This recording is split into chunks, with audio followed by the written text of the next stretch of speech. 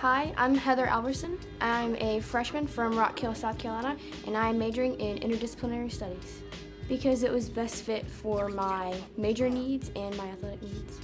Because I am going into the remodeling house business, so it did not have the major I wanted here, so I thought that with interdisciplinary studies I could create my major and pursue my dream.